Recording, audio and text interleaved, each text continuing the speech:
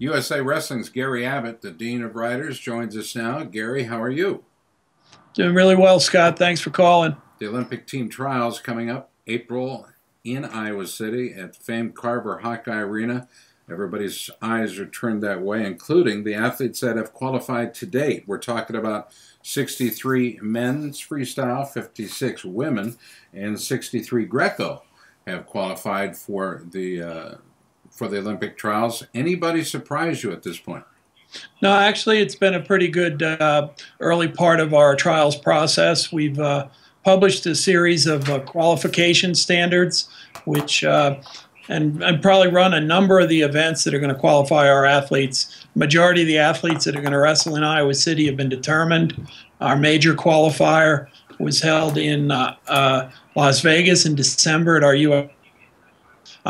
We're in a position here where the remaining spots are going to be difficult to get, and there's going to be a lot of competition for it.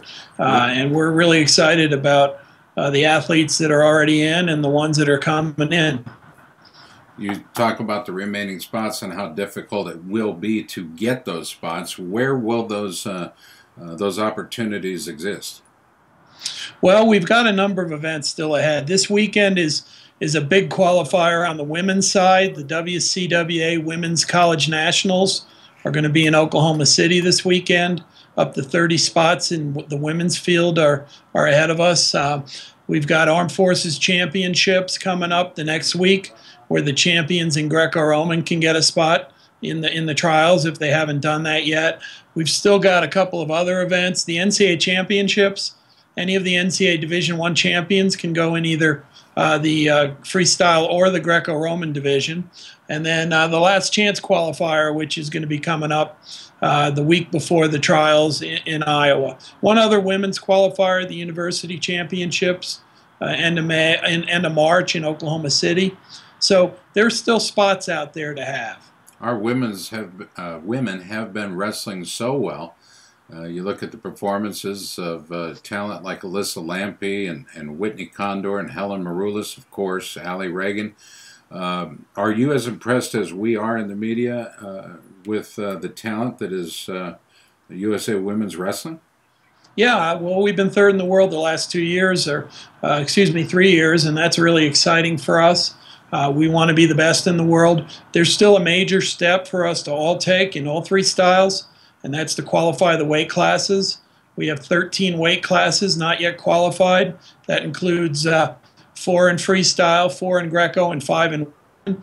And we'll have to do that in Dallas the first weekend of March at the Olympic qualifier. So once we qualify those weights, then you lead into the Olympic trials and figure out who's on the team. So our women's team has done very well, but they still have 5 weight classes they need to get in Rio. So the work is not yet done. You've seen some great talent emerge or reemerge. If I say the names Iris Smith or Randy Miller, what do you think of? Well, they're with the U.S. Army program. Both of them have been very successful. Randy Miller was an Olympic bronze medalist in 2008. Iris Smith won a world title in 2005.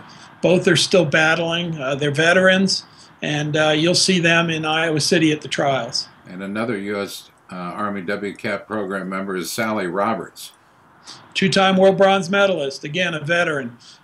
These athletes are still pursuing their Olympic dreams, and all of them have qualified. They're in the field. Has there been a good partnership between the WCAP program and USA Wrestling in that it seems that if you're looking for championship material, the WCAP program is a great place to look?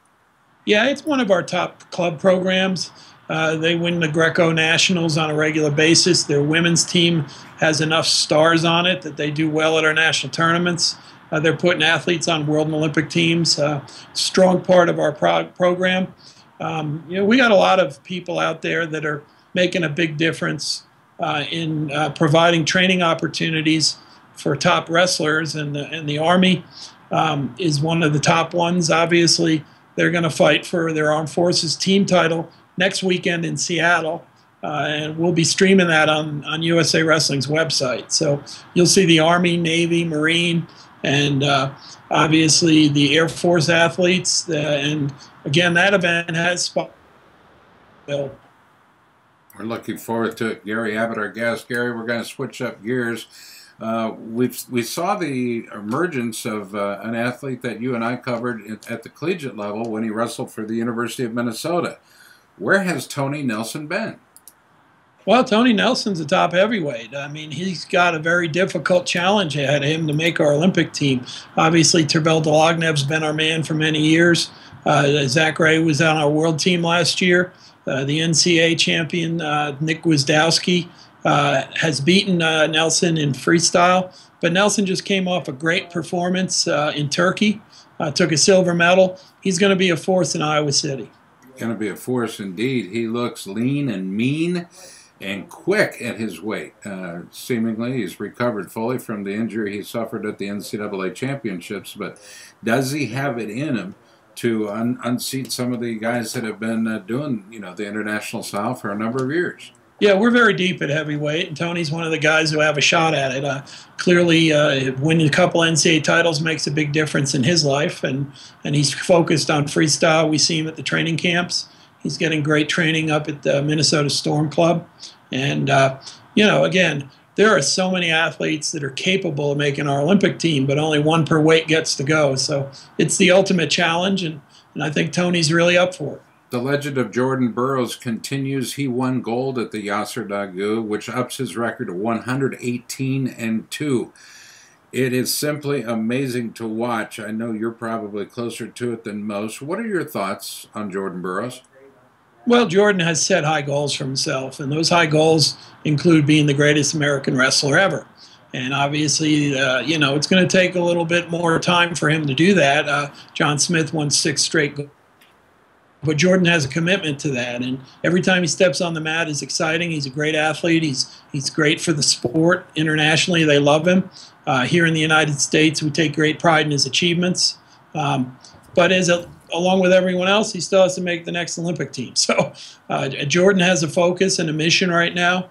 He's getting a lot of publicity for our sport, and he continues to maintain a level of excellence that's historic. And we're really excited to be part of that journey. But as Jordan will tell you, he's not as to where he wants to be yet. He wants to keep getting better, and certainly he's going to be challenged here and around the world every time he wrestles. Seems to me at some point there will be a whole wing dedicated to him at the National Wrestling Hall of Fame and Museum in Stillwater, Oklahoma. It would seem to be worthy. Anyway, well, we're talking. Yeah, I mean, he's with the titles he has, an Olympic gold medal and 3 world titles, he's got the statistics to get in real easily. But he's not looking at that right now. Is ahead of him. He's still young, he's still healthy, he's still strong, and he's still motivated. So, we're going to enjoy seeing just how far Jordan can take this. Global Wrestling News, our guest is Gary Abbott from USA Wrestling. Gary, final topic perhaps is the National Wrestling Hall of Fame and Museum. Every year you're there for Honors Weekend. They are closed at this time. They're scheduled to reopen again this spring, having been remodeled inside and somewhat outside.